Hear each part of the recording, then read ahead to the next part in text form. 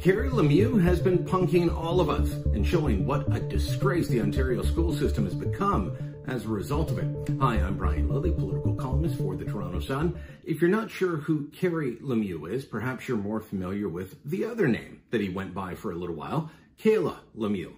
Kayla Lemieux is the woman, man, person who showed up all of last school year at Oakville's Trafalgar High School dressed as a woman with huge, unrealistic prosthetic breasts, a blonde wig, and short bike shorts.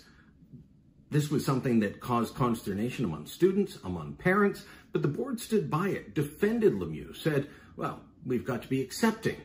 Except now, well, Lemieux is back at another school, this time in Hamilton, and showing up as a man? Yeah, that's right, showing up in cargo shorts, t-shirts, golf shirts, and a beard. And speaking to parents of kids at the school, they've been told to call Carrie Lemieux Mr. Lemieux. So what was behind all this? Why did the school board all of last year defend what was a ridiculous caricature of a woman as if this were a legitimate issues of transgenderism, or as Lemieux claimed at the time to the Toronto Sun's own Joe Warmington, being intersex? That's right. Lemieux told Warmington, I'm not transgendered, I'm intersex, and I have a condition that caused my breasts to grow so big so fast. They're natural. Of course they're not. Lemieux has been punking us, and the school system, the school board, teachers, principals, administrators were too woke, too accepting of absolutely everything to say no to this.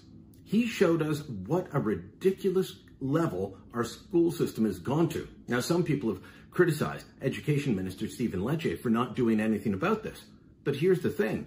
Lecce didn't have the power at the time to do anything other than firing the entire board, taking it over with a province-appointed supervisor, which is a bit of an extreme end to go to for one teacher. Except maybe the teacher wasn't the problem. Maybe it was the board administrators, and maybe that's what should have happened. Because these people allowed Lemieux to punk everyone because they were too afraid to say no. They were too accepting of absolutely everything to say, you're having us on, you're taking the piss out of us, which is what he was doing. And now he's back at another high school in Hamilton, teaching shop, showing up every day, dressed like a dude, having the students call him Mr. Lemieux, and laughing about it all from behind his beard. Lemieux may have just pulled off the greatest prank in quite a long time. Let me know what you think. Drop a comment down below, share this on social media, and don't forget to subscribe to our channel.